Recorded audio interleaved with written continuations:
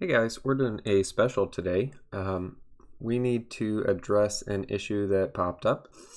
Those of you who chose to use Deal Method 1 found yourself kind of at a loss with the couple of recent videos because we were talking about playing cards, and that's not necessarily something that you would do in a Deal Method 1 type game. So we're going to do a little bonus video here. And in this video, I'm going to show you how to display your hand in one of those types of games, the ones that use Deal Method 1, where you don't actually play a card, so it wouldn't be appropriate to remove it from your hand.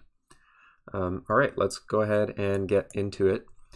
So in the last video, we created this show card function, and we called it along with a couple of other things like play card.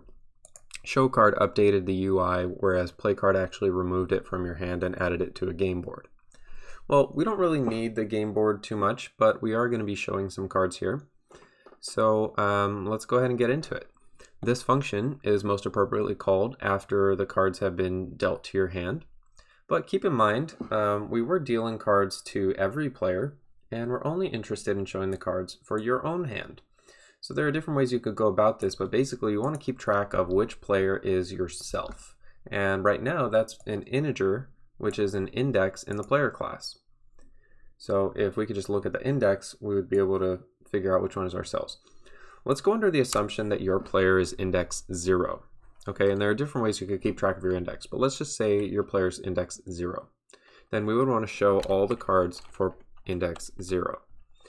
So we're going to say, we'll write a loop here for int I equals 0. I is less than players dot length I plus plus.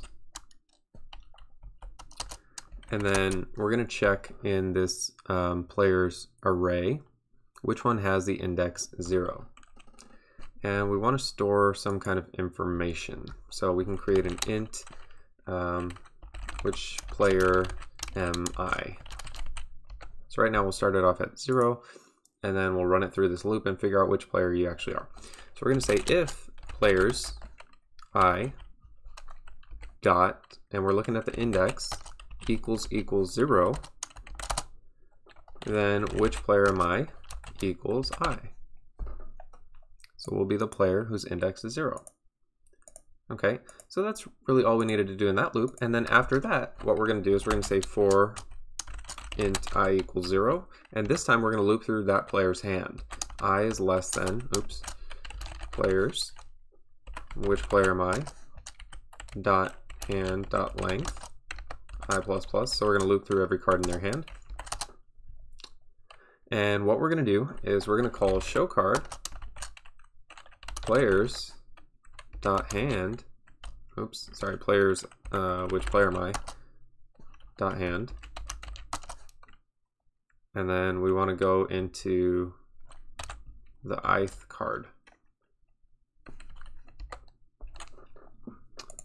All right, and what that should do for us is it should make our cards visible. So let's just make sure that all of this looks okay. I think it's going to be good. Let's go ahead and try it out.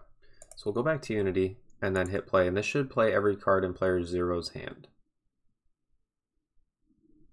Oh, you know what? We're not using Deal Method 1, so we're going to have to change it back.